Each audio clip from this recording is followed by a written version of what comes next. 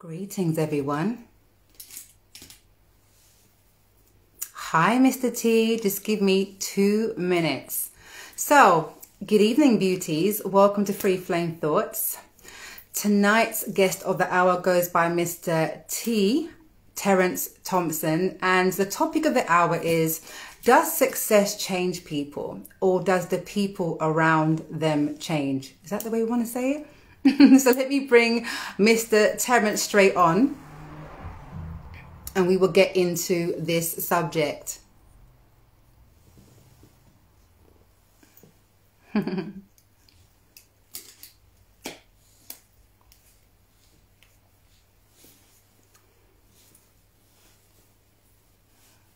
Oh, it's been a lovely day.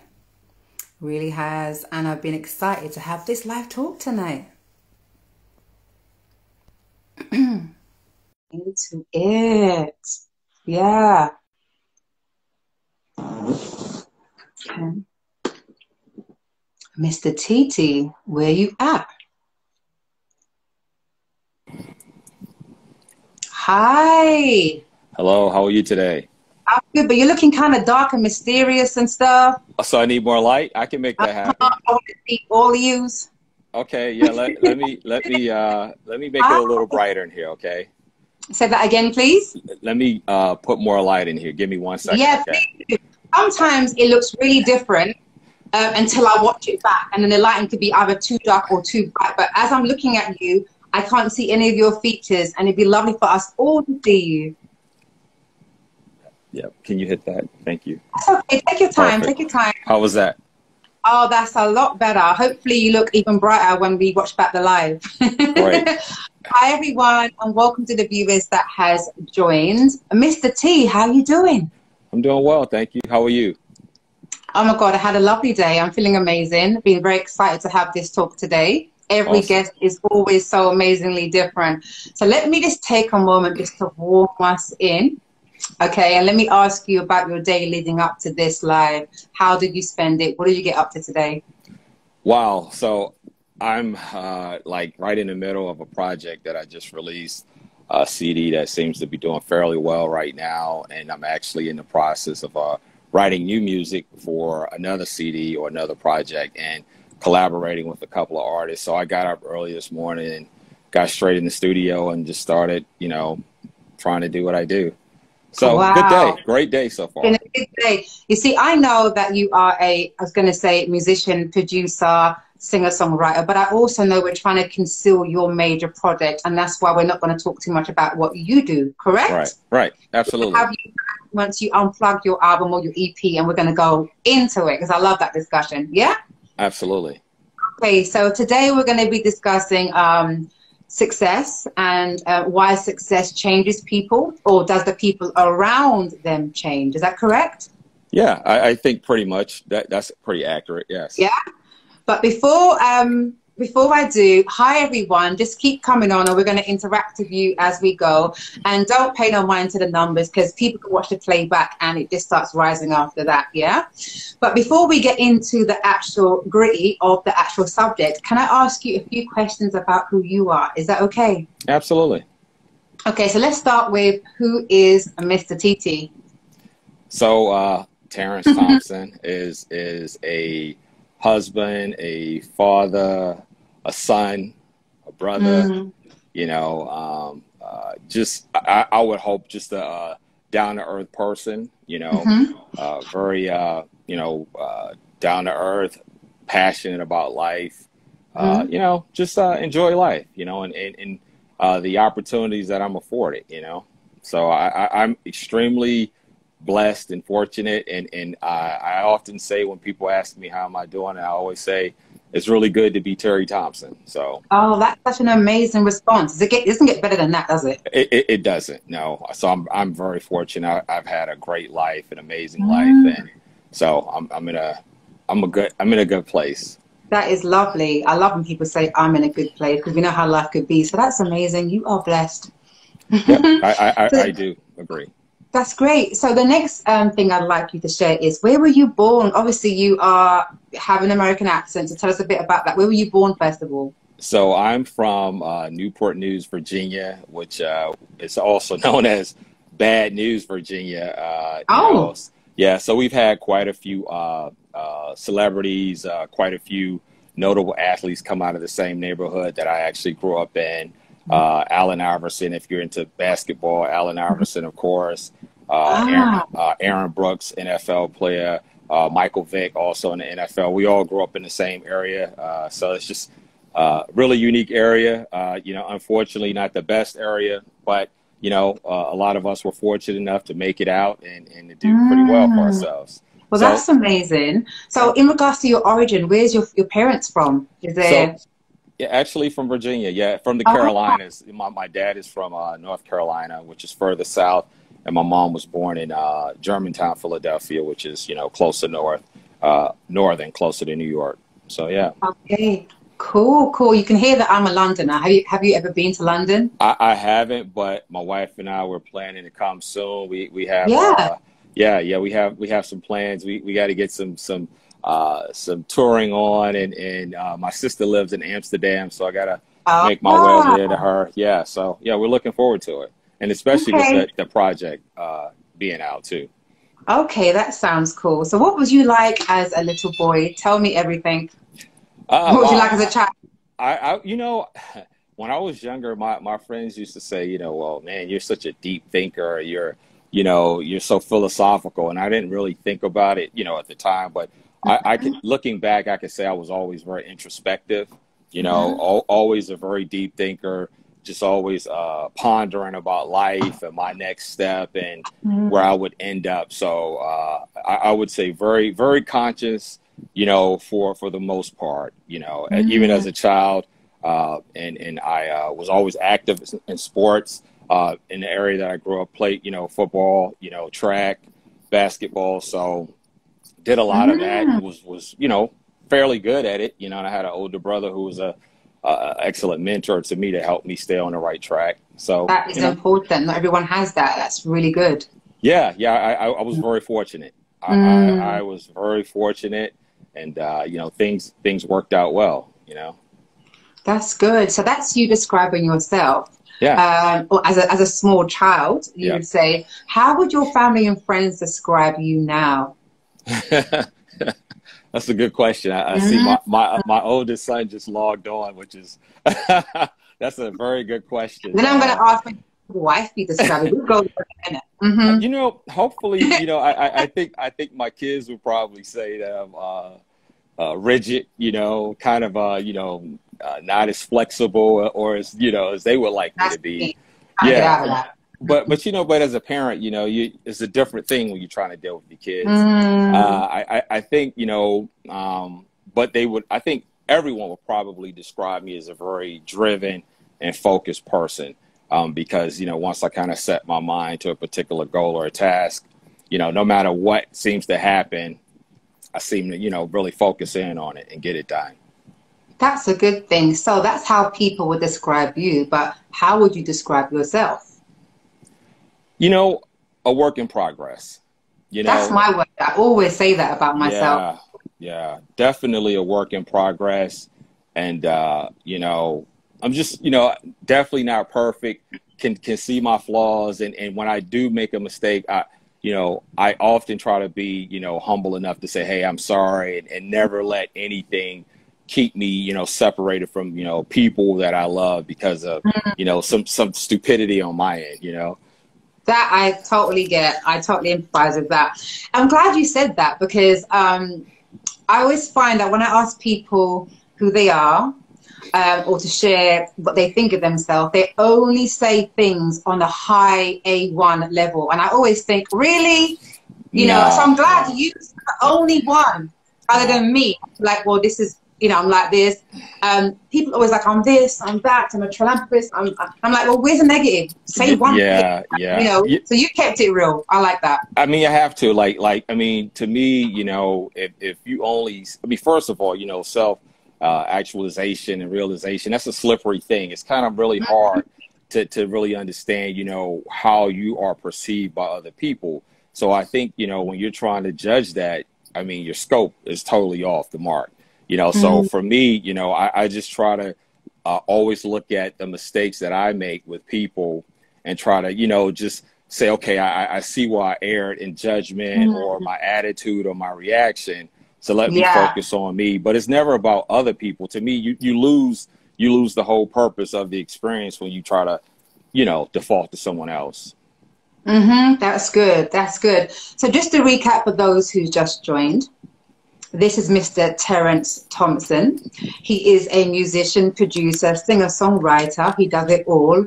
But tonight, he does not want to focus too much on his brand. He wants to talk about basically success and why, or does it change people? Or is it the people that changes around those who are successful?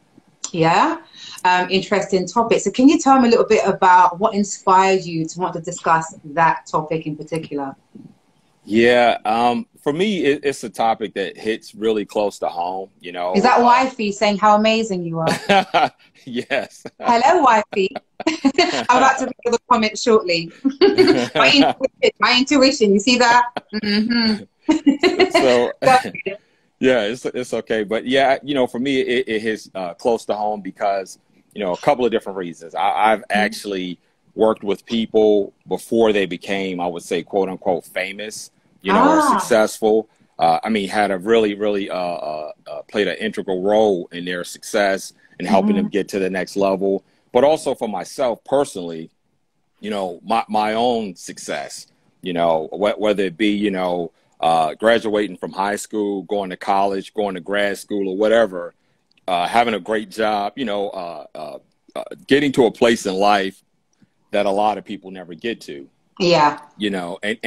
So for me, I think it's a great topic because, success is relative. It's just, it really is relative. It's how you define it, I'm so glad you said that. I was going to say, and success, it's unfortunate because it's almost like we externalize so much in regards to who says we're successful, what you can success to be. So I'm glad you said that. It's personal, isn't it?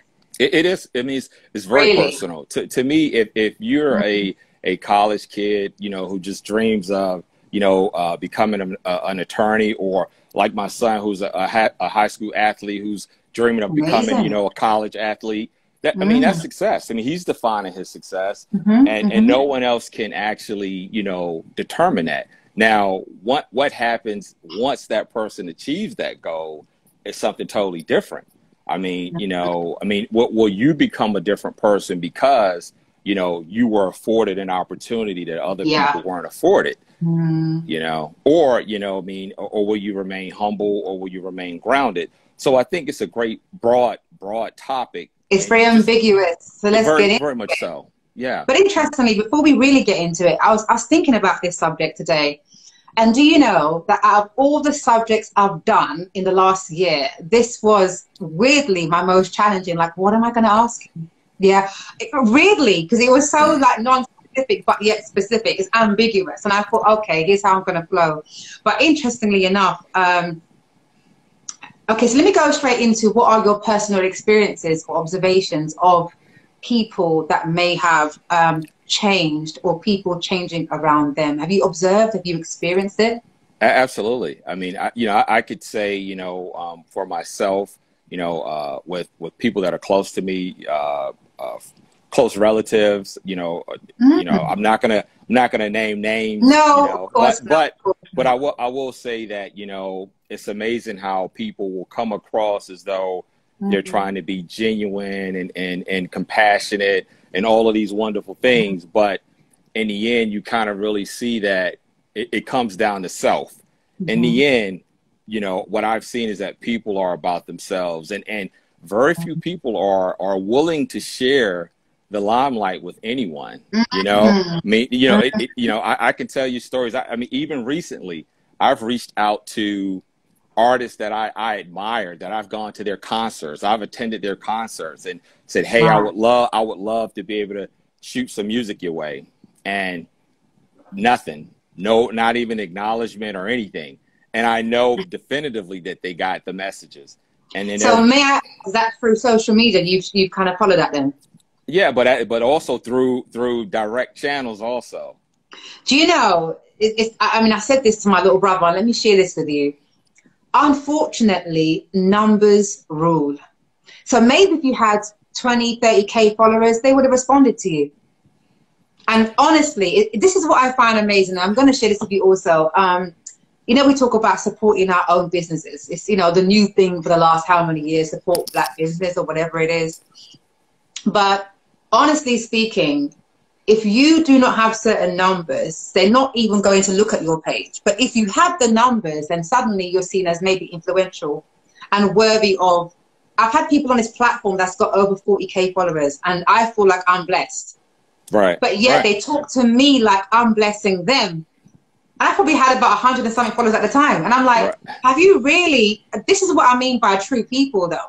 So that's what it is. Maybe if you had a name already, they'll be like, oh my God, he can blow up my next album. Right. Yeah, but and it's unfair. It's unfair because everyone's got to start from somewhere. Yeah, but it's. I mean, it's not. I mean, it is unfair in the sense to them. It's not unfair to me because here's the thing. Because here's the thing. Like the reality of it is that I'm fortunate that my life is I'm not a celebrity, nor do I want to be. I'm a producer, songwriter.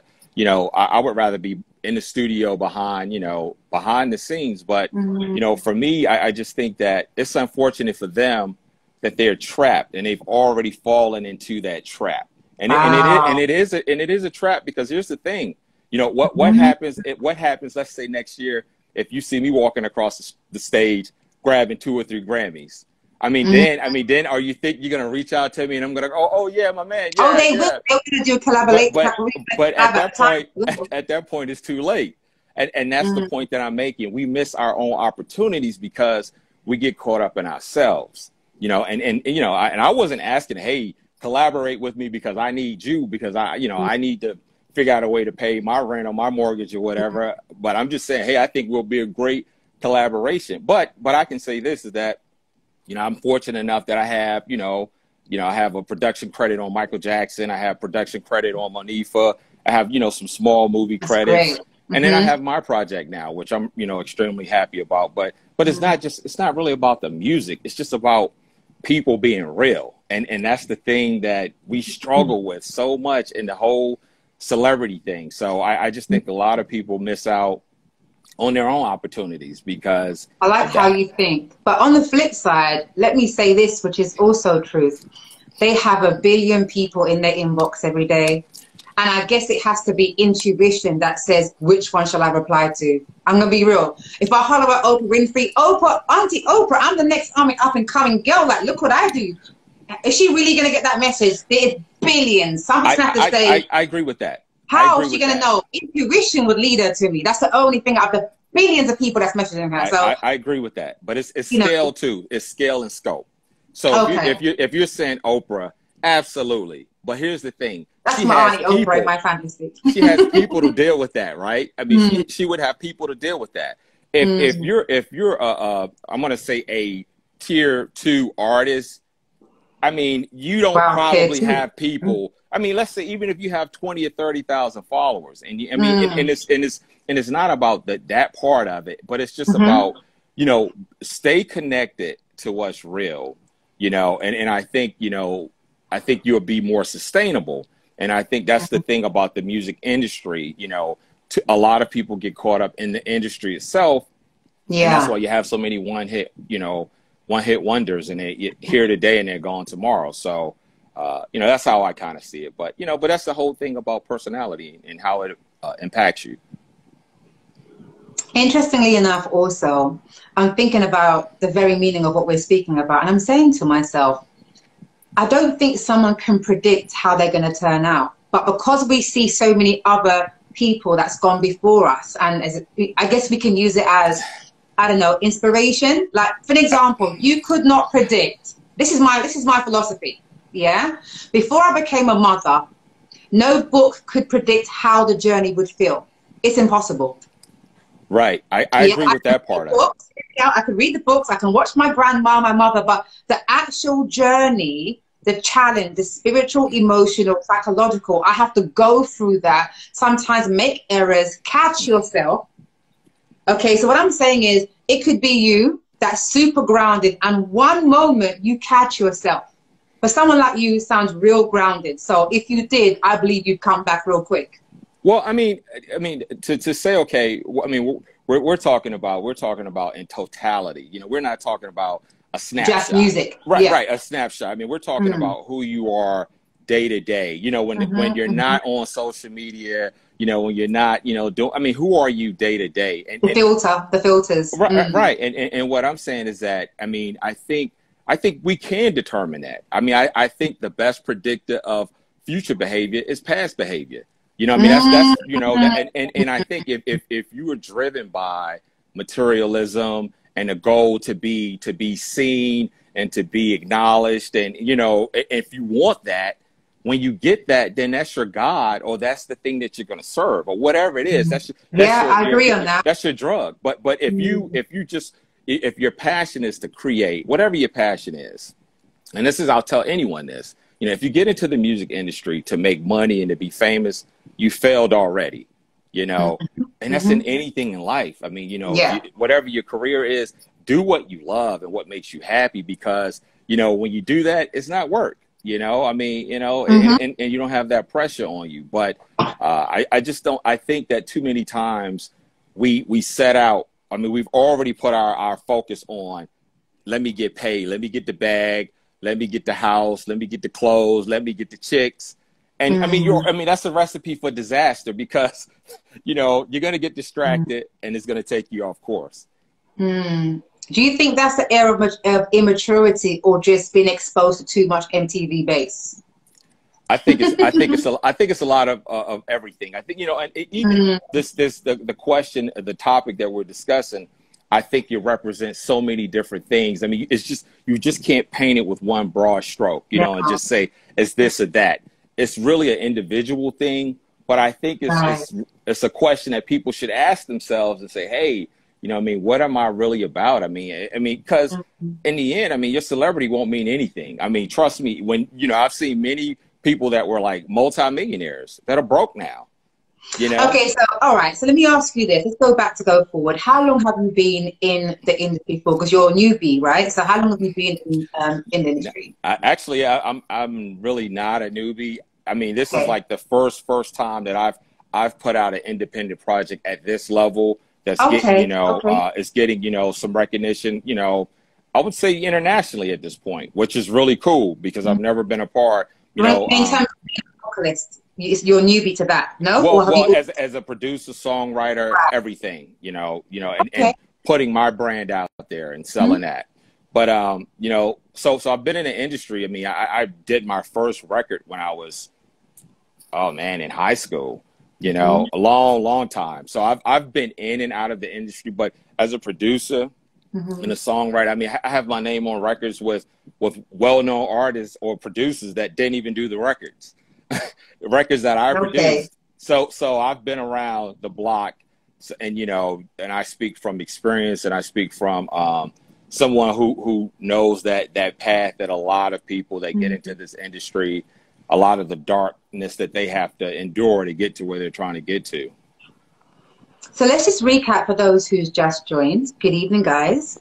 This is Mr. Terence Thompson. He is a basically musician, producer, singer-songwriter, but today he'd like to focus on the topic of success. Why does people change when they become successful, or does people around those who are successful change? Yeah? So just to recap, so what was your initial experience when you first entered the industry, and how did they receive you as a newbie? Let's talk about the psychology of people at that point. Yeah, I mean, you know, for anyone that's ever gotten very close to the industry, you know, you quickly realize that, I mean, there's so much superficiality, you know, I mean, it's all smoke and mirrors, you know. I think this is the perfect way to sum it up. I think this is a great little analogy or story. It's like someone telling you, hey man, I work for Sony Records, let me put you on, right?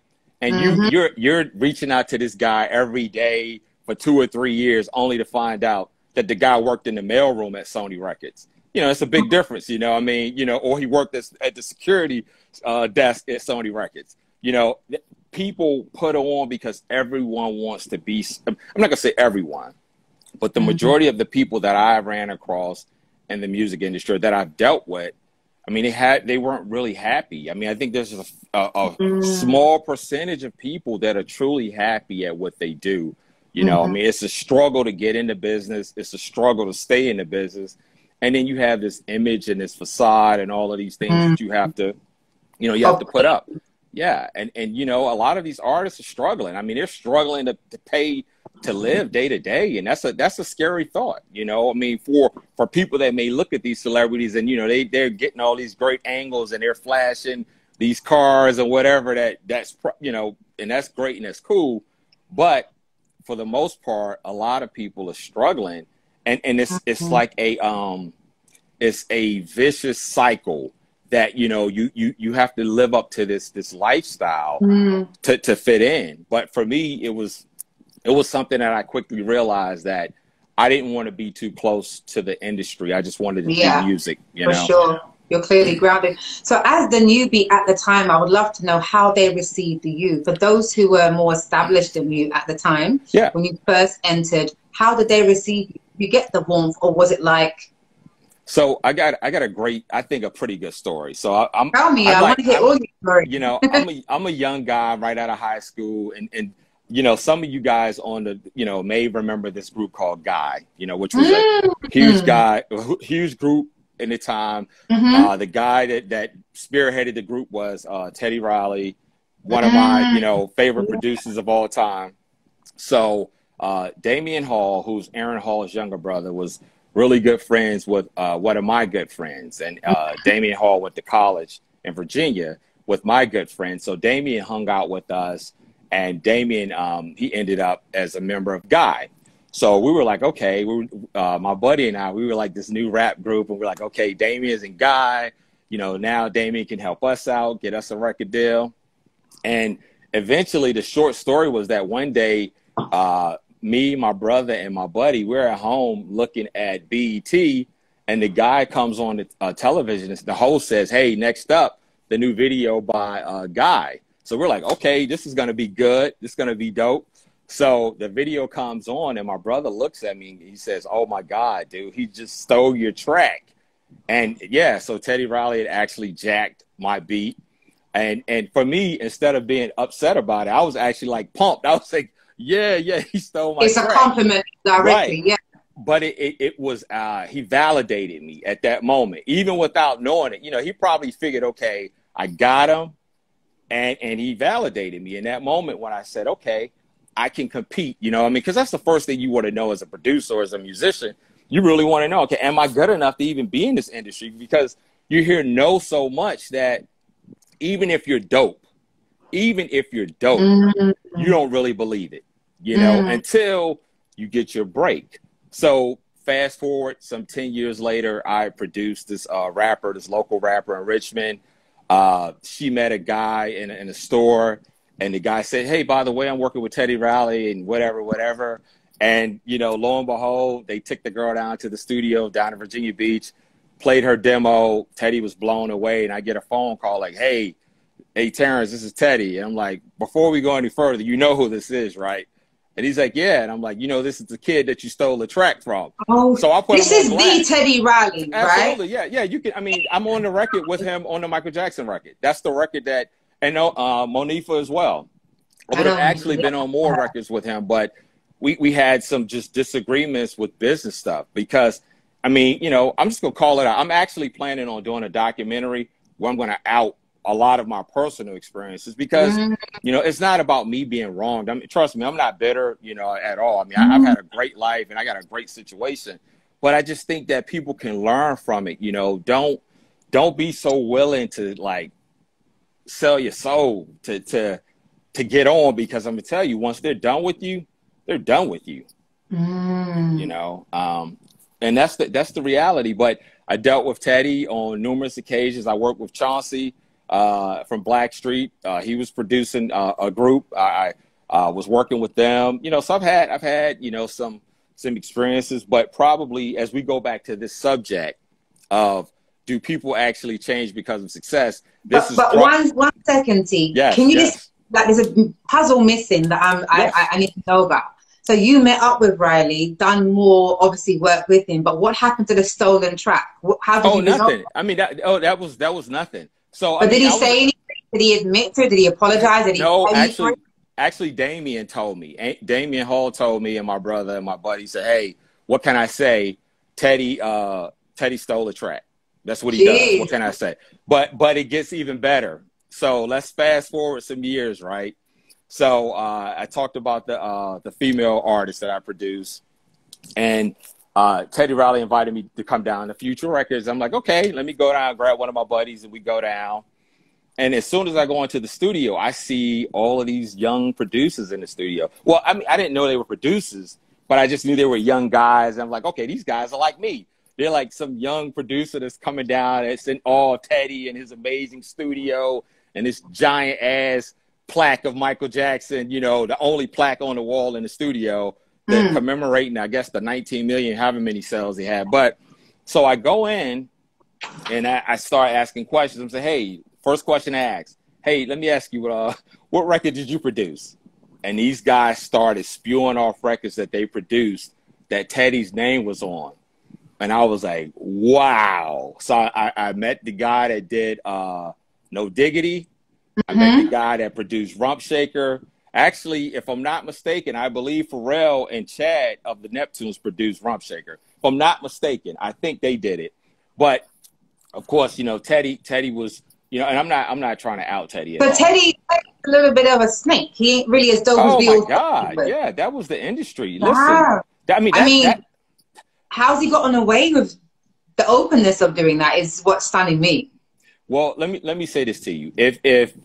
If someone comes to you, let's say if you're struggling, starving artist, and Right. someone comes to you and says, "Hey, I'll give you $10,000 for this track," man, and you $10,000 is a lot of money, you know. But you're not thinking about, okay, my publishing, my rights, you know, my royalties, my mechanicals. You're not thinking about it. You're just thinking about, okay, let me get this 10 racks. I could pay some bills, you know, I could buy a car, whatever the case may be. Is this what happened to you? Did you get No, like a no, lump oh sum? no, no, Right, no, no, no. okay. I got in his pocket. So, you know, one thing about me, you know, I'm a shrewd business person. But clearly you didn't have the rights for your track. That's how you managed to do that, Oh right? no, well that was actually, here's the thing about it. It was a track that I sampled anyway. So I really didn't have I didn't own it, you know. So that he had to That's take that up funny. with Lynn Collins and James Brown. So that wasn't that wasn't on me. So it That's was really funny. Hmm. right. So but as we went into it down the road, now the track that I talked about that was on Michael Jackson's project, Heaven Can Wait, we actually recorded that music for Genuine. And you know, he ran over budget, so he couldn't do it. So it ended up a friend of mine pitched it to Teddy, who was working on the Invincible CD for Michael Jackson at the time. And you know, Michael heard it and he loved it. But you know, they didn't do anything to that track. You could if you listen to the record, you can actually hear the original singer's reference track, his background vocals in it. The female, this guy named Teron Bill, and another lady, and it was just, you know, but that's the industry. I mean, people want to take what you create and say they did it. And this is the great litmus test that I could tell you I would use. You know, some people might ask, well, how come Teddy Riley, or any producer like him, how can a person be so great then all of a sudden, you know, you fall off? I mean, it does happen. That's going to happen to any and everyone, you know, but you look at their track record. You can't go from doing New Jack Swing, producing New Jack Swing tracks, to No Diggity, to Rump Shaker, to some of those other records. That degree of difficulty does not exist. I mean, those are true hip hop producers that knew how to chop samples, all of that stuff.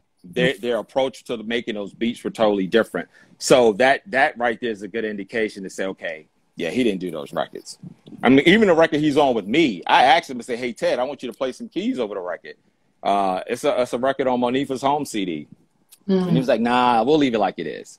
But he still put his name right beside it and said, hey, you know, it is That what is it is. terrible. So let me ask you one more question before we go and check out some of the comments. Yeah? Yeah. What inspired you towards the industry direction in the first place? So I actually was the high school kid that was DJing and you know, making beats on Casio keyboards and tearing up my mom's turntables and all of that good stuff. So, you know, it was always there. And then I have someone that's in my family that was like a really, really big time DJ, and he sold a ton of records. He was signed to major labels. So he was the person who actually allowed me to go in the studio and record my first record in a major studio. And then, you know, I got to go out with him and tour with him and support him and back him up. But music was always like a passion of mine. You know, it was always there. But I started off as a DJ, you know, making beats and as a kind of rapper, hip hop type guy, and started sampling. And I, you know, just got to the point I was like, hey, you know what? Let me start dabbling around with the keys a little bit, doing little bass lines and stuff. And then I just say, you know what? I'm not sampling anymore. So it was a maturation process for me. But I love music. I mean, it's always been. What genre do you create? You know, actually, I've done some of everything. I've done some pop. I've done a lot of hip hop, jazz. Right now, my project now is primarily, I would say, some jazz, fusion, neo. I've done all types of music. So neat. I love all types of music. I love everything. You know, what I mean, what type of genre of people do you tend to meet? Because obviously, you know, for an example, if you were a dancehall artist, you may primarily meet purely that. So according to the genre you make, what type of like other genre musicians do you tend to meet in regards to the very subject we're talking about? Like, what kind of individuals do you meet? All types, to be honest. I was chopping it up with the guy last night that, you know, with a guy in Spain, you know, chopping it up with him. With another guy, you know, further up north, and they're on completely opposite ends of what I do. But for me, because I love like music, so myself, I would first label myself as a producer, and this is what I would say. I feel as though at the stage that I am, you know, the grace of God, I mean, just being real about it, I just feel as though from a creative standpoint, I could go into the studio with any artist. Now, maybe not a rap artist or a hip hop artist, because that's kind of, you know, beyond me, you know, at this point in the stage of what I do. But I mean, as it relates to music and song and the interpretation and inflection and feeling, I think I can go on with anyone. And it, you know, and then that's what about grime? Absolutely, anything. I mean, anything. Music is music. I mean, it's like, this is the way I see it. So as a producer, this is how I see it. It's like saying, okay, we're going to do Transformer 30, you know, but instead of using this director, we're going to bring in this guy. It's the same, you know, movie, same thing. It's just a different director. So I'm just going to come and give my interpretation on it.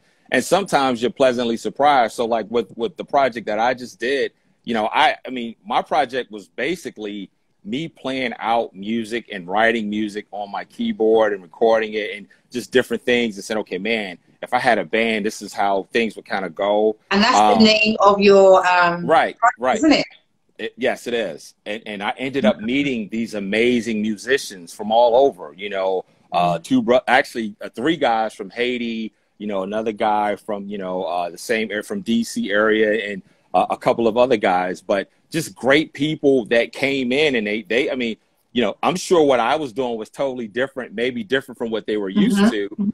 But man, when you hear how it marries together, it's just like, it's really cool.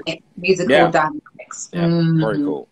Well, you know what? Why don't you take a moment to smoke on a cigar, drink some water or wine while I check out the comments? Okay, absolutely. It's Friday, so we can turn up, right? Okay, good. I've got water, I've got tea. And I don't have my big ass glass anymore, but I've got this. Yeah, I thought you were going to drown in that. My gin and tonic, just in case I want to like be diverse. So, hi guys, hi everyone. Thank you for joining us. I'm going to wave back to everybody that's on the live. For those who's just joined, this is Mr. Terence Thompson, musician, producer, singer, songwriter, and we are talking about the dynamics and psychology of success and how it changes us, so changes those who are around us. So I've done my highs. Let me go to some comments if I can see it. Okay. Juice, hello, beautiful Empress. Thank you very much. Let me see. Instagram is so funny. As you flick down the comments, it just disappears sometimes. Let's see. Okay, let me not press onto it too hard. Let me say hello. Hang on a minute. Is that the Ike Thompson? Yeah, that's my son, oldest son. Yeah. He says facts in the beginning of the conversation. Sorry that I'm going back a little bit now. No worries, no worries. Facts, but overall, real good guy, real determined on your goals, basically. And hi, mermaid. Wifey says, hello, Yaz. Amazing, man. Why you keep... Okay, hang on a minute. Can you see the comments on your side? I don't know why they keep... It seems that it spins like this on my side. I'm actually scrolling back down to them now. I press onto it and it runs away from me and comes back. Hang on a minute. Hang on a minute. Let me go back. I don't know if you can see me scrolling back on this side. I can't see you scrolling, but I can see the comments.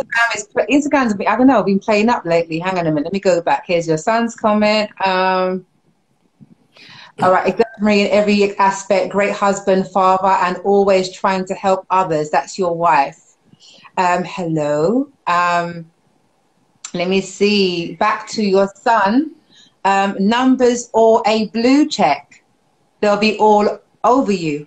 I wonder what that means. What son's saying? What does that relate to? Do you know? I can't keep up with the slang. He's going to have to break that down for me. Can you break it down, son, please? Numbers or a blue check. They'll be all over you. Well, I guess maybe what he's saying is that if you got numbers, they'll be all over you. So. Oh yes, for sure. Yeah, for sure. Yeah. If I had 20K, the people I've inboxed would be inboxing me. That's for sure. Right. That's for sure. Let me see. Send in some more waves. Serenity, hi. Miss Wilson, how you doing? And Crown Jewels. And Elaine. Okay, I think that's it. Okay, and now once I bring here we go. Oh, that's it. See, these comments that are hiding. Look, I found some more. This Instagram's crazy. Okay, so Sandy, what's up, friend? She says, if someone have used some lyrics, okay, Yep. would your interpretation flow with them? Yeah, I get the question. All right, absolutely. I mean, it depends on, like, first, if the person has an idea, in mind, that's one thing. Or if they just want to give it and say, hey, okay, how would you interpret it? Yeah. Right. And Sandy's saying, what? No gin, turn up. Look, I've got gin and tonic right there. But I've had a very sensitive 2 days. So I decided I may sip later. But for now, I'm having my chamomile tea. I'm being all zen and shit. Okay? Yeah. Sandy, behave yourself. I don't know, what are you drinking, Sandy? What's going on? We're going to turn up a little later. She's like, she's probably thinking it's a bit late for Silver. She hasn't started turning up yet. It's Friday. Let me get rid of the comments off the screen as much as I can. I don't know. There we go. All right. So, in your experience so far, have you, because I'm going to go, I know it's about success, but it makes sense that I ask you elements around the industry, about talking too much about your project. And the reason why, guys, because Terence here has his own project coming out and we are waiting for him to come back and discuss it all. But tonight he wants to reserve that for the big bang, and talk about the industry in general. Yeah? Yeah. Okay, so wifey says, love it.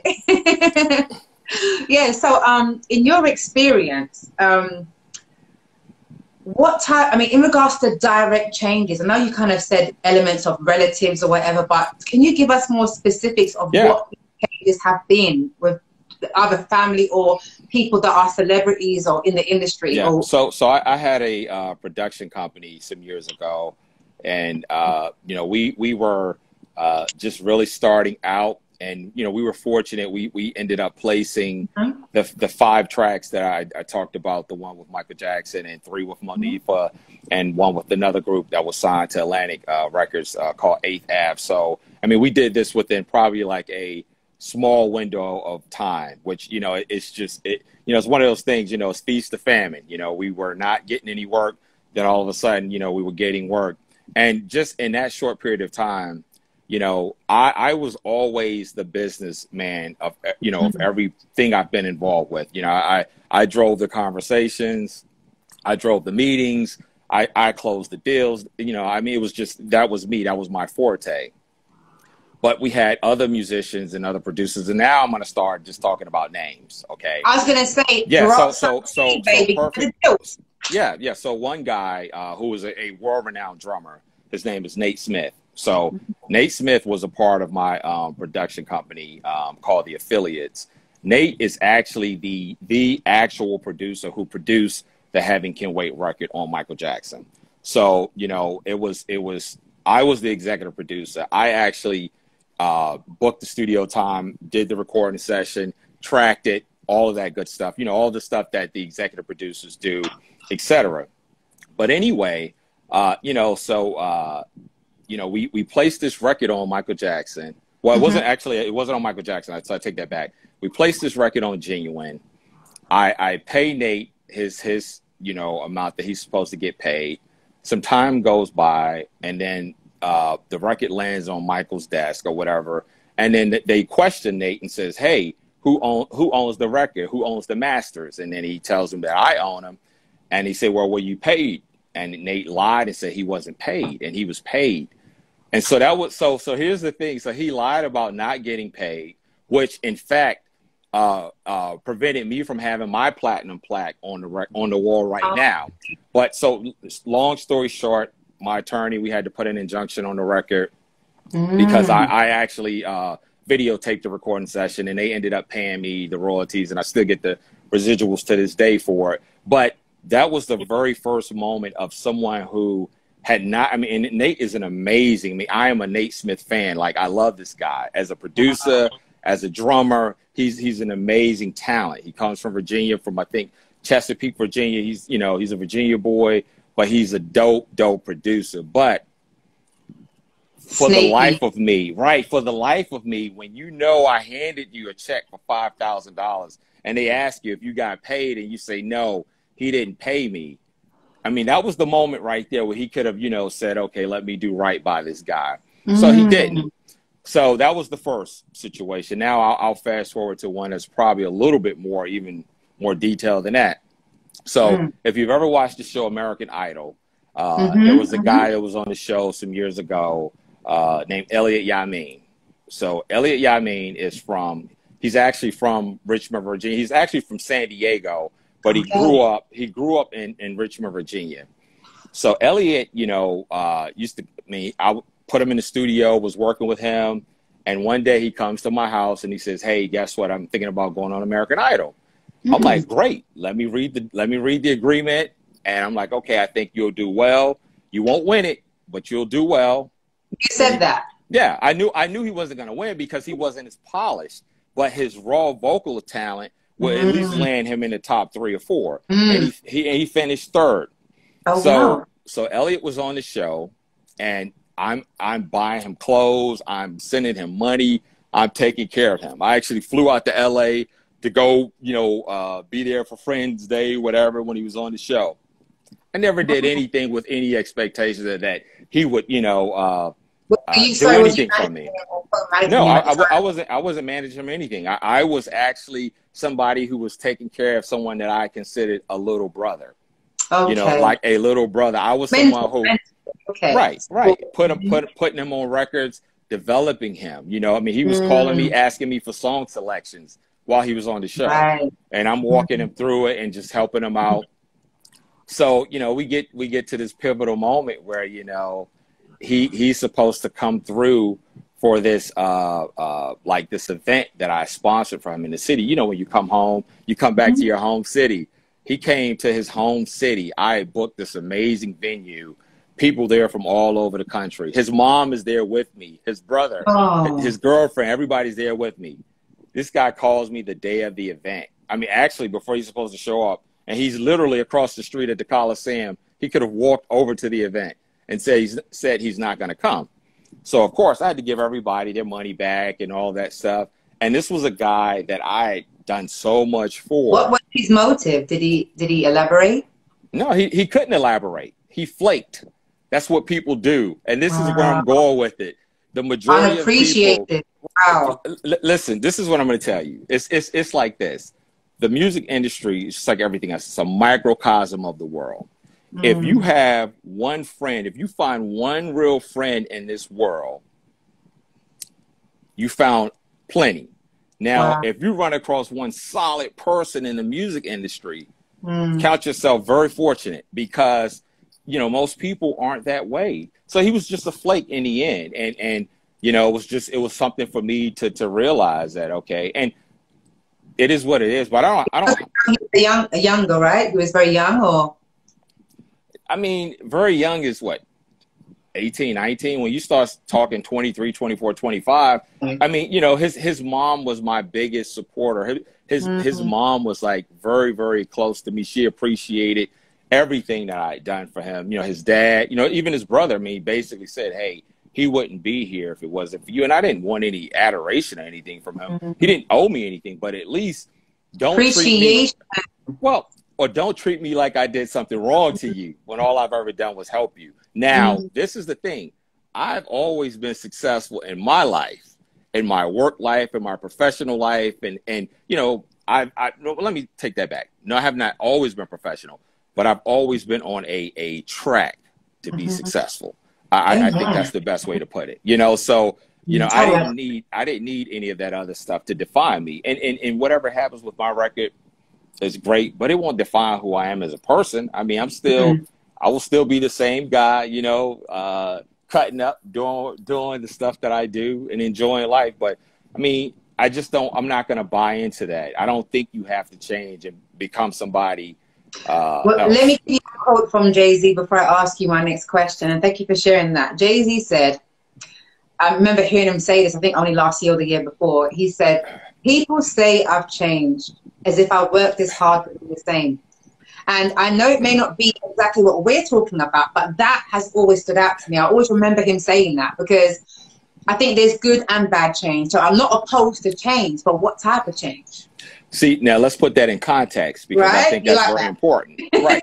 Now, I mean, but, and not to, you know, I mean, you know, Jay-Z is, you know, he's still my top. But I love that. If you heard what he said, as if I worked this hard to be the same. Right. But you have to look at where he started his journey. Right. I mean, if you go back to Marcy Projects and Jay-Z's origin, you know, it's one of those things that he couldn't, I mean, think about it. Now, there are those that Jay-Z grew up with. I think one of his guys named Tata, that's his boy from Marcy Projects. And I'll tell you what I do know, and I'm not going to profess that I know him at all, and I don't. But from what I've heard from people that were close enough, I mean, he's a solid dude, like solid. He's got that air about him. He's just had that air about him. But he can only take people so far before you realize, okay, well, you're not really talking about what I'm talking about. You're not. I mean, so, you know, you're gonna lose people, but that doesn't necessarily have to be his success. He's just growing. You know. But what do you make of his quote? Because I dig it. I think the quote is spectacular. It's spectacular, and it's facts. I mean, you don't, you know, you can't remain the same. You can't have the same consciousness. You know, I mean, but you can still be the same person to your core. Humble. Absolutely. Absolutely. And you know, I think he made a comment one time before, if I'm not mistaken, that as long as he's a millionaire, his guy, Tata, will be a millionaire. I love it. I love it. Yeah. So, all right. So tell us, have you ever been in any compromising positions? So in terms of how success, as we're talking about now, can change us for the worse? Because I'm an advocate of change, but not negative change. We are going to reinforce. So tell us a bit about those in power, those who may have said, you know, give me some of this and I'll make you famous. whether it's from a homosexual man or whether it's from a woman. Spill some juice. Yeah, I mean, that's the industry. I mean, that's what it is. I mean, like, they don't call it the casting couch for no reason. And I'm not trying to bash the industry. I'm not. No, you just. But yeah. I'll talk about my personal experience. Yeah. I was at a big industry event some years ago, big, I mean, big industry. I mean, a bunch of top, you know, A-listers there in the music industry. I mean, like major shakers and movers. And this guy walks into this room. Like, I mean, this place was huge. It was in Cali. This guy walks in, and this guy literally, he like sucks all of the electricity up in the room. Like he's like, people are literally almost kissing the ring as he's walking through the crowd. And I don't know who this guy is, but he's just making his way through the crowd, right? And I'm over at my table with my little team and just kind of out of the way. And I don't know how, but this guy makes his way to my table, and he comes over. He says, "What's up?" to a guy that I knew that was working for Columbia Records at the time. And he said, "Hey, what's up, D?" And everybody's greeting him. And then he looks at me and he says, "Hey, man, you're a pretty big guy. What are you, like a bodyguard or something?" And I'm like, no, I'm actually a producer and a songwriter, right? So as I said that, this guy put his hand on my shoulder, right? And he starts massaging my shoulder. Like as we say in the UK, in a fruity way. Yeah. I mean, you know, he was like, "Hey, so you want to come back to my room and let me hear some of your stuff?" And obviously he was a power player, and I knew he was a power player. You know what I'm saying? But I'm like, "No, sir." I mean, this is when I broke out my Southern charm. I was like, "No, sir, I'm not interested. I appreciate it." So he's famous, right? He's known. I mean, he's an industry. He's a power player. I mean, big time power player. And publicly, he done this little move. Oh, I mean, in front of guys sitting at the table, and they're looking at me like, "How are you going to handle this?" And I'm like, "No, sir." But he can obviously see the distress on my face, and I could tell you physically, I could have got up, stood up, grabbed this guy, and like literally just threw him, shot him down. Right. But this is what the guy told me though. He said, "Listen, don't be insulted, you know, and don't take it the wrong way." And he said, "Yeah, I know you want to get up and kick my, you know what." He said, "But if you do, it'll be the worst mistake that you ever make." Wait, he said that to you? He said it to me. And this is the thing, right? When he said it, I knew he meant it. Like, I knew that if I did anything, that I wouldn't make it out of there. So, you know, so he knew that you were obviously straight then for him to have that response by your response. Yeah. So how did you handle it? I mean, I shook it off. I mean, it was one of those situations of being in the moment and just saying, you know what, hey, I was like, no, it's okay. You know, I'm okay. You know, no harm, no foul. No. I mean, and I'm not trying to be funny. It's not the first time that a man hit on me. So it wasn't like I was like, you know, but it's just, I wasn't expecting that, you know, like somebody to be so, and that's just like a norm. I mean, it's kind of like a normal thing. Like, you know, if you're willing to get down, you're willing to get down. And I mean, and I don't knock whatever anyone's doing. I mean, whatever your thing is, that's your thing. But, you know, I just, for me, it's such a dark industry. And that's all I'll say. I mean, it's a very dark industry. But there's also a lot of positive things that come from it, you know, as well. You know, so like let me go a little bit deeper into that then, if you don't mind. So in terms of that was I guess you've had a couple, you say, experiences like that. Do you know of anybody, you know, we read of the tabloids, whether it's true or not, you know, massive, especially mature gents in the business. Do you know of anyone, not that you have to give names if you're uncomfortable, that has had a real dark experience where it has been, power has been totally misused and they have had absolutely. Is there a lot of secrecy in the business of not telling people? But listen, I'll tell you a personal experience of mine. And listen, I was a no-name producer. I just happened to have a recording studio. I just happened to have music, right? This lady came in the studio one day, and I mean, you know, it was someone connected her to me, said, "Hey, I have a cousin. She can sing." I'm like, "Okay, I'm interested. Send her through. Let's get it popping. So the lady came through. I mean, listen, the skirt was so short. You could literally see her panties. The top was so low. I mean, she's about to fall out. And I had to tell her, I said, "Listen, let me be clear with you. Like, one, I don't play with my money. Two, I'm not going to give you no tracks for no sex. So don't ever come to the studio again like that." Wow. But What was her response? Tell us that. I mean, she was like, I mean, she could tell I was on to her. She was like, I'm sorry, it'll never happen again. You How know, embarrassing.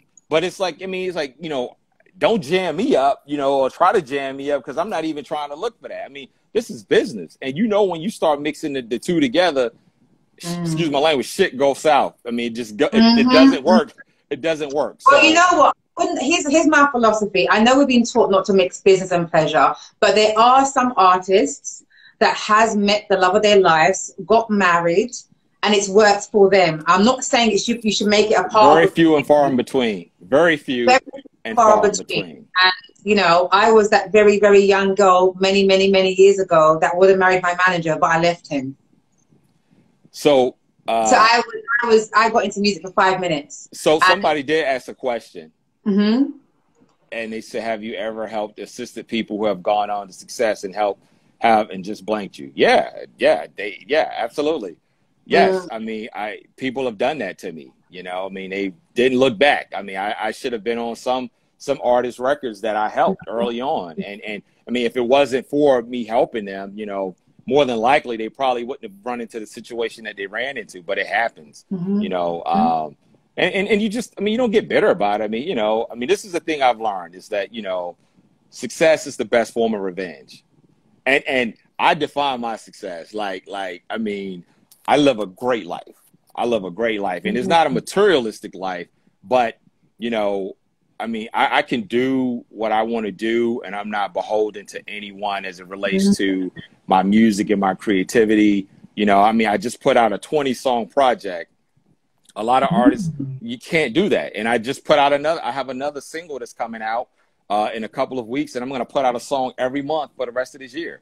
So that's my goal, you know, is to just flood the market and do what I love to do, you know, and I'm fortunate that I'm already starting to collaborate with artists all from across the world. You know, I'm dealing with an artist from Spain, and I just met someone else that I'm looking to collaborate with. So it's dope, and I'm excited, you know. Thank you for your question, Sandy. I was just saying before we push on that I agree in the better sense that it's not about making it a hobby and dating people that you work with. But I would also say if you work in a hospital every day as a doctor, and you are surrounded by, I'm going to give the real side, you're surrounded by nurses every day.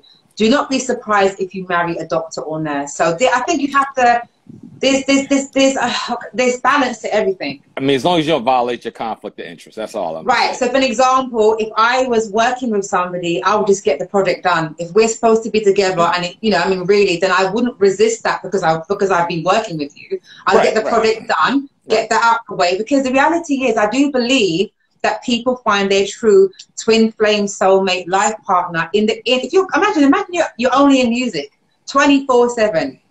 Is it surprising to marry another musician? It's not. It's not, but this is the thing I'll say though. I think that there's a level of reality that you need to strike. You know, like for me, that's why, you know, like my wife is my business partner. She's in like all of my videos and everything. So I mean, why you know, your videos though? Huh? Why? Why you show your videos? Because I mean, it only makes sense. I mean, because if I'm gonna, I mean, I have some kind of sensual songs in my on my CD. So on my project. So I mean, at some point, you know, if I have to be in a scene where I'm hugged up or in a woman's ear, I would rather be, you know, my wife than, you know, than anyone else. So I mean, and I appreciate you saying you'd rather be, but as a creative, and this is the honest question, it's absolutely. not to you or your wife. I'm going to keep it broad. Absolutely. Oh my God! Sorry, someone just had a loud bang outside my window. Okay, so, okay. We don't want to be witnessing anything. Yeah. Anyway, sorry. God, that was a weird one. Keep the camera rolling. Keep it rolling. Yeah. On a creative perspective, do you think having your wife in all of your videos would be? I mean, wifey, no disrespect, but I'm also creative, and I think that if I had a husband, I would have him on some, but I wouldn't have him in every video. So let me say this, and that's a great point. Creative, because I agree with that. It's almost like, I'm gonna keep it real. It's almost like, am I just doing it so it looks like? No, not at all. So let me, and I definitely appreciate that. I think that's a very real statement. So one, I think for me, is that, you know, when you start to look at all of the videos, you know, when you start to look at my body of work, you're going to see that as a narrative that it all ties together. Now, she won't be the focal point in every video. And like, I have songs on my project that I won't even be in the video, you know? So it's going to happen. But I guess the point that I'm trying to make is that, you know, what I'm trying to establish the fact is that I don't need someone else to sell my brand.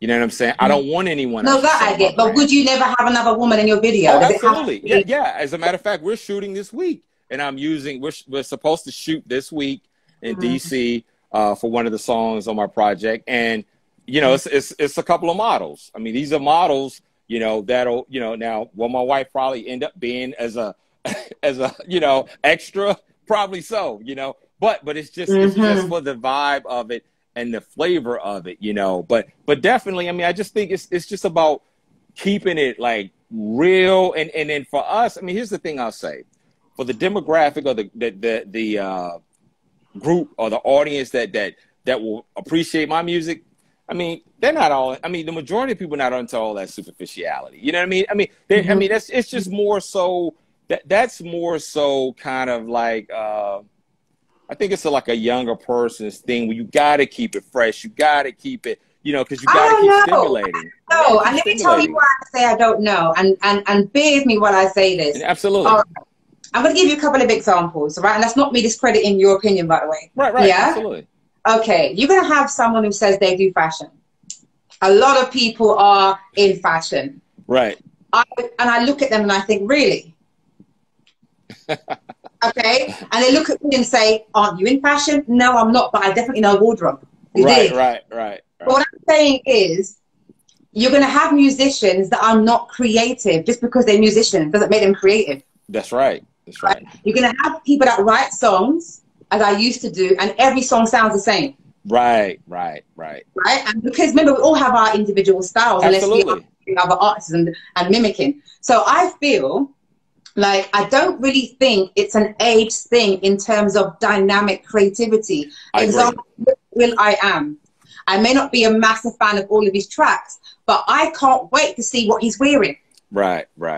Because he exudes individuality, but he's never going to have typical trousers. And you just know he's going to be banging in something totally different. Gwen Stefani. I can go on with people that I think are individual. Right. See, Gray may not be much of a singer, but you know she's different as hell. Right. Absolutely. Yeah. So I agree. This thing about I'm a dynamic, creative person, and so I do like when I'm looking at like anyone's music videos. Half the time, okay, respect due to Beyonce, for an example. We spoke about Jay-Z before. Respect due to her. But on the flip side, I know what I'm getting all the time in regards to your image. Right. Yeah. Your videos are different, but I know what you're going to look like all the time. Right. So I don't need to see you. I'll just listen to you. Right. Now, I get that. It means that my brain craves creativity and storyline. Right. But you're a different animal, you know, as it relates to that. No, seriously. I mean, you know, I'm saying that in the most, you know, I mean, but as a creator, you know, I mean, you know, the average eye, I mean, let me say this, the average ear or the average eye can't hear the mistakes that other people can hear in music or pick up. They don't see the boom mic hanging in the video, or they don't see that the lighting is bad or some of those things. You know what I mean? So it happens. I mean, but I think, you know, for me, because, you know, I'm fortunate in the sense that, you know, I've been actually, you know, like directing and shooting the majority of my videos and, you know, editing and all of that stuff. It's just kind of been planning too. But I mean, it'll definitely get to the point where, you know, I mean, she won't fit the bill, nor will I. I mean, because it'll be a different story. No, my last statement wasn't even about your wife, but right. And saying about not everyone has that anyway, whether it's, you know, no matter how famous people are. Absolutely. And I mean, for example, clearly Missy Elliott's popping when it comes to visuals. Right, Missy, from back in the day, you always knew it was going to be something quite futuristic. Or Missy, for me, even though I'm not a say massive fan of music, of, you know, her, you know, but in terms of like, she's just individual. Madonna was always, you never knew what you were getting next with Madonna. And I think right. A visual, that's just me. It doesn't have to Yeah. be you or anyone else. But I'm always like, let me watch and see what is going to happen in this. So, absolutely. I mean, you know, she was an theme, everything. But she was an artist. I mean, she is an artist that's really big into shock value as well. You know what I'm saying? I mean, and you know, for me, it's just about the music. It's about the story. It's about the music. You know, it's about the narrative, how people interpret it. You know what I mean? So I don't want to ever do anything that's not in alignment with who I am, you know, as a person. That's the most important thing. Right. You'll never see, you know, and it's not a knock, but you'll never see, you know, any video or anything with me up in a strip club, because that's not indicative of how I live my life. You know what I mean? And it's not a knock. I mean, I'm not saying anything against that. But for me, the money and champagne and naked girls. No, I'm a real dude. Like I'm a real dude. I like what I like, and I like to spend my money on the things that I like to spend it on, and that's not one. And I like to enjoy my life, but to me, it's just about being real. I mean, and I think that a lot of times, you know, we create more image than we create content and substance. And for me, you know, you know, and it kind of goes back to what I was talking about earlier, just about how, you know, like I just have like an amazing team, like of musicians that help me bring, you know, my dreams to fruition. So it's just a good thing for me. But I think too many times that we get lost. Well, I'm going to say this. I don't want to get lost in stuff that won't matter at the end of the day. I love it. I love it. You know, I get is you're seriously grounded, and anyone can lose their foot in this world, absolutely anyone. But what I will know is, I think because you are so grounded and so in tune with yourself as a spirit, that even if you lost your foot, it will just bounce back straight away. Yeah, I feel that from you. Obviously, a family man and businessman and extremely focused. Yeah, I mean, because I mean, you're at the point where everything is for all the marbles. I mean, this is what you work for. I mean, I didn't work. To me, I didn't work, you know, hard and to make this self-investment to go out here and squander it on something that's not going to really matter. I mean, this is all methodical. This is thought out. This is very deliberate. You know what I mean? Like everything that I do is deliberate. Every word that I choose to say, it is deliberate. Absolutely. Well, you and your family should be very proud of each other, because you're very solid individual. That's what I get from very solid. I appreciate that, you know, and I'm just, I do. I mean, that means a lot to me. And at the end of the day, 100%. At the end of the day, like when my kids and my wife and you know, they're about to put me in the ground, I just want them to be able to feel like too soon, touch wood. Right, absolutely. But I just want them to be able to say, you know what, this was a solid dude. He did his best, and when he fell short, he didn't mind saying, hey, you know, I'm sorry, you know, but let me try to rework it. And I just think that, you know, I mean, I don't care who you are. I mean, I just think that sometimes, you know, because people are musicians or celebrities, they misconstrue that and they think a lot higher of themselves than what they ought to. And I guess at the end of the day, this is all I'm really trying to say is that, I mean, if we do this again 12 months from now, and let's say I'm like Grammy nominated and everything, God willing. I mean, God willing, absolutely. I would receive that. But I would just hope that, you know, I would still be the same person, because at the end of the day, I mean, those things they're just material. I mean, it's not going to define me. I mean, that stuff won't define me. I mean, that's not, I mean, it's like being a parent and, you know, your kids won't look back and say, yeah, my dad made X amount of dollars a year. They're not going to say that. They're going to say, okay, he was a good dad, or he was a bad dad, or he was okay. So, you know, I see someone like you as, from your vibration and things that you're expressing tonight, as someone that would make a really good music mentor. You know, or just somebody. 100%. I would sign you up as a music mentor as well, because I feel like, honestly, I don't know you in person. We all make mistakes. I'm not saying you can't make a mistake tomorrow or last night, but there is an essence of quality, and I feel like this mentorship right now, anyone hearing this has got mentorship from you for free.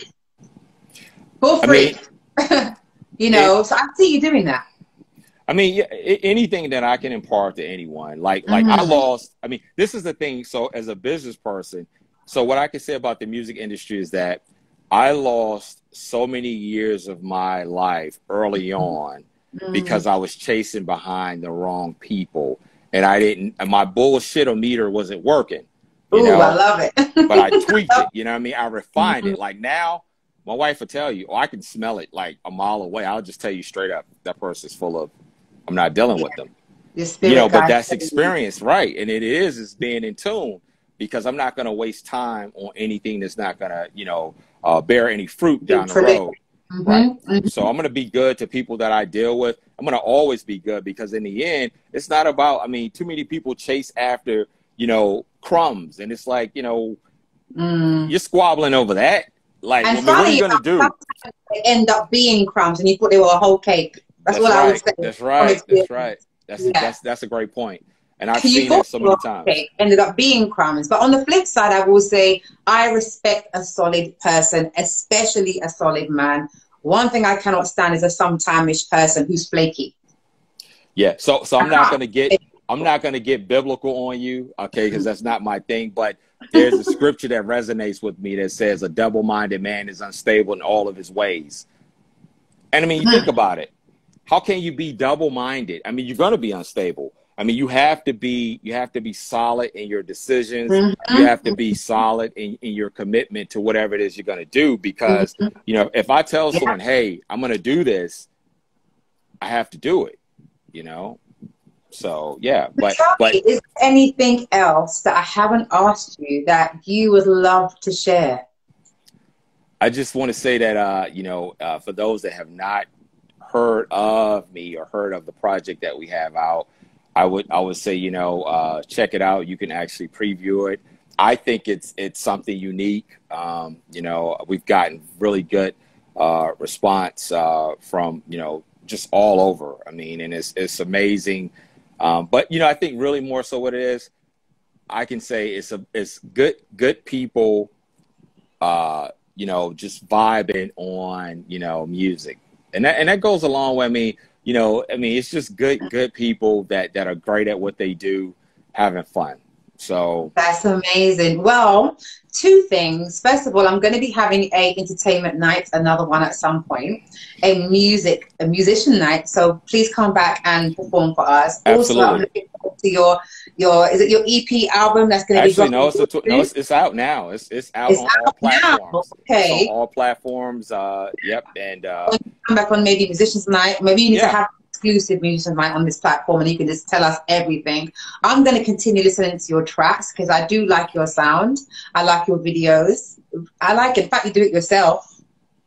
Yeah. Yeah, I mean, and that's by design. It's by to me, it's like, when you're creative, I feel like this, like, so the guys that I work with as musicians, like, so by me writing and doing the arrangement and production, they like free me up so much creatively that I can pick up, cameras and say, okay, I'm going to start shooting videos now. I'm going to start framing shots. But this is the thing I believe, though. I think that success breeds more success. So whatever I was good at or whatever I'm good at, it's the same approach. I can apply it to whatever I'm trying to do. It's the same discipline. It's the eye to detail. It's the research. It's the understanding. It's the the no compromise, approach to everything that you do. I mean, it's really what we make it and how we go about achieving it. Absolutely. So as we wind down this live, if one especially a younger person, female or male, was keen to get into the business and they're just excited to share with the world what they can do or want to do, what would be even your, one tip, the top three tips, whatever, that you would say to them in mentorship or advice? That's a really good question. The first thing I would say is hone your craft. You know what I mean? Hone your craft. It's kind of funny because, I kind of like, and I'm not going to say anything disrespectful about rappers, but it seems like a lot of times rappers put more thought into their names than they do into their skill. You know what I mean? So Oh my God. they have these spectacular names, but then when you hear them give you their bars, it's like, wow. But Or what the I would say, production. yeah, so hone your craft. Secondly, create a mechanism or a way for you to be able to pursue your goal. For me, I'm an executive by day. You know, I've been an executive for the past 20 years, you know, of my life. So it was easy. Well, I'm not going to say it was easy. My wife, thank God I got a wife that's very supportive. Excellent. But, you know, but it was easy for me to be able to say, okay, I'm going to pursue this project that I want to do now, you know? So, you know, that the main thing is to be in control of your own destiny, because no one in the music industry that I've ever run across, they're not going to do anything for you for free. They're not going to do you any favors. They're not going to do you any solids. So be in control, you know, and do it because you love to do it. Don't chase after it for money or fame, because if you do, you're going to be greatly disappointed. The passion, the purpose. Absolutely. Well, thank you so much for those 2 top tips. Listen, Mr. Terence Thompson, it has been amazing. Thank you. I have one appreciate last it. question for you before you go, and Absolutely. it will be to ask you to share your afterthoughts. How has it been for you tonight speaking with me on Free Flame Thoughts? It's been great. I mean, it's really cool, you know, because for me, it's kind of surreal, and it's kind of, you know, I'm here possibly on the cusp of something that could happen with my project, and whatever happens, I mean, it's been received well for those that have heard it.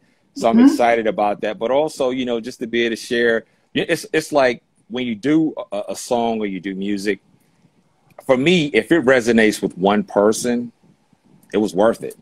Like, I mean, at the end of the day, if one person can say, hey, I felt what you were saying and it touched me, or, you know, it gave me some insight. I mean, you know, because too many times, like I hear people really saying, other artists or whatever, saying, hey, don't spend your money on that. Buy my music, or spend your money on me because, you know, you need me. And it's like, yo, you don't need me. I'm like, you don't need my music. You know what I'm saying? You don't need it, you know, but, you know, the essence or the origin of my music came from a good place, you know, so it's not pretentious. And you know, I'm not out trying to bilk people out of their money, or, you know, I mean, it's just hopefully you can enjoy the music and make some memories. And, you know, kind of like it was when I was growing up, you know, I have songs that still resonate in my mind, you know. That is so nice, Mr. Thompson. You have been an amazing guest speaker. You've given me such, yeah, 100%. You've been an amazing guest speaker. You've really shared. It's been transparent. It's been pretty real. I love it. So thank you so much, and to your supportive other half, as we would say. Sometimes we say better half. Let's to say my team. Listen, to my wife, crew, to my family, to my team of musicians and producers. Yes, I'm very blessed and fortunate. Thank you so much for joining us, and I'll see you very soon on Musicians Night. That'd be amazing. Thank you so much, guys, for joining us. Please feel free, Mr. TT, to exit the live with your. Thank you. Where's your ex? And I'll speak to you later. Thank you so much. Right. Thank Namaste. you. Thank you. Bye. Bye. Oh, guys, that was nice. That was nice. That was Mr. Terence Thompson. Thank you so much, guys, for joining us tonight. It was truly enlightening to hear another person's perspective in regards to the music industry. I just find Terence has a real solid spirit, and I think he would be great as a musician mentor, this mentoring in this industry that can be amazing, but also, you know, it has the dark side. So, you know, peace and love to you, the Thompson family, and I'll see you again on Free Flame Thoughts, Mr. TT, really soon. Peace and love, guys. Thank you so much for joining me. And next week, I'll tell you before I go, I have Soul Talk with Silver. So if you would like to share anything that you feel next Wednesday, right here, 8:30 p.m. UK time, if you have anything that's quite deeply soulful, stories, it doesn't matter whether it's bereavement, heartache, someone that you may have lost, anything at all that is what you would consider a very soulful story, or experience you've had or still having, please feel free to inbox me. I will add your name down. And if you're not certain, perhaps just pull up on the live next Wednesday and you can still have an opportunity to share your story. And then on the Friday, I believe I have a very beautiful Lady Di sex therapist. Don't just come on the Friday now because it's sex, guys, but I know you. I'll see you on the Wednesday. Peace and love.